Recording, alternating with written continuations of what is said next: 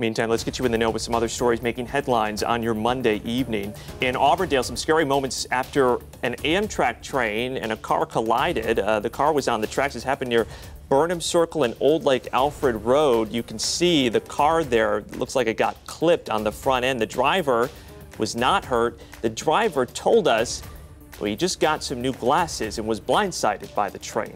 Nobody on board the train, which was going from New York to Miami, was hurt.